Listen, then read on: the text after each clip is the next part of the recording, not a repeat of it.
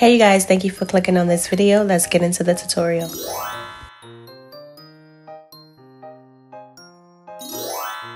So I like to make my backgrounds or my scenes in Canva. You can create them in PowerPoint or Keynote if you have a Mac. But for me, I like to create everything in Canva because I work a lot in Canva. So if you do decide that you want to create your scenes or your backgrounds in Canva, all you will have to do is just download them as JPEGs or PNGs and then just upload them to the Boom workspace. Okay, so now you are inside of your deck, and the first thing you want to do is add a background image to the card mark number 1. I don't like working with the template cards because it's just too confusing. So for me, I just use the first card and then duplicate as I go. So once you press upload, it's going to take you to where you can upload the backgrounds that you've downloaded, whether it be from Canva or PowerPoint. So the next thing that we're going to do is we're going to add a sound to this scene. Now this deck is being made for kinder students, so they are not quite reading yet. So adding a voice with the directions is really helpful. So what you're going to do is you're going to go over to the left side where you see sound, and you're going to drag it onto the screen. Now this is a pro feature, a publisher feature if I'm not mistaken. So everyone does not have access to this feature. But if you do, this is what you will do. So once you drag and drop the sound, you could either upload pre-recorded sounds or you can record your sounds right here in Boom. Okay, if you decide to use the voice recorder in Boom, you're just going to press voice record, and then the option for you to record would pop up.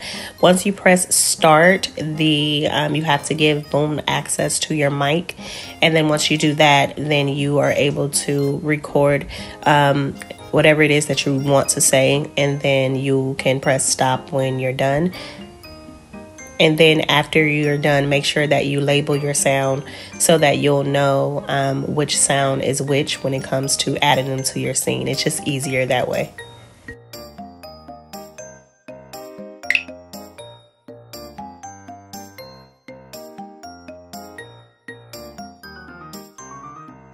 Now that you have your sound onto your scene, you want to head over to the right hand side where it says sound properties, and you want to make sure that autoplay is selected so that the directions automatically plays for your kiddo.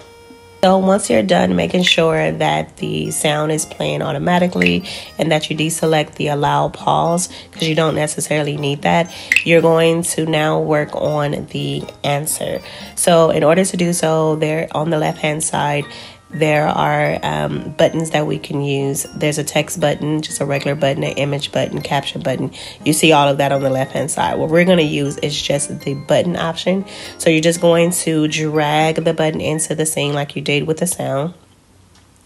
And then we're going to turn this button into a transparent button. Okay, so now we're going to drag and drop the button right over the first square with the number 4. So we're going to make sure that we position it directly over the answers, and then just resize it so that it fits the square perfectly, or as close to perfect as you can get it.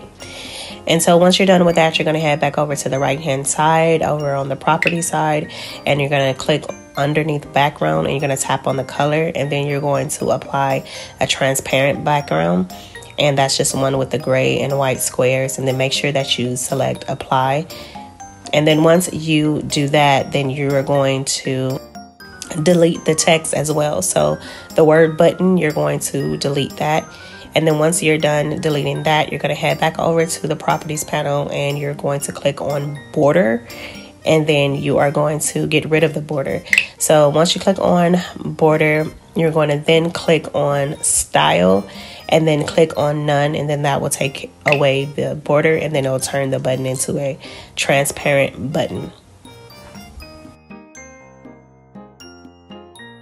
So now you're going to duplicate the transparent button, and you are going to place it over the second and the third square. And then once you do that, we're going to then select which answer is correct and which answers are wrong. Okay, so for this deck, the answer is 3. There were 3 words that the kiddo should have heard when the sentence played.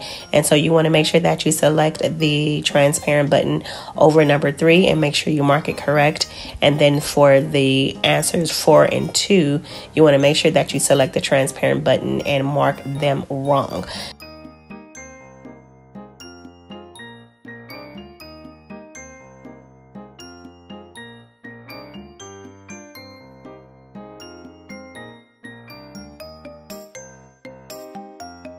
Okay, so now you can continue to build on this deck by duplicating this card and changing the background, and I'm going to show you how to do that. So now we're going to head over to the left hand side where all of our cards are, and we're going to duplicate the first card that we have selected, and you know it's selected because it is lit up in red. Making sure that the card you just duplicated is selected, you're going to head back over to the right hand side, click on background image, and then change the background image. Be sure to change the answers as well, making sure that the right answer is marked correct and that the wrong answers are marked wrong, following the same steps that you did with the first card. Continue to duplicate, change the background and the answers for each card, then press preview so that you can see it in action.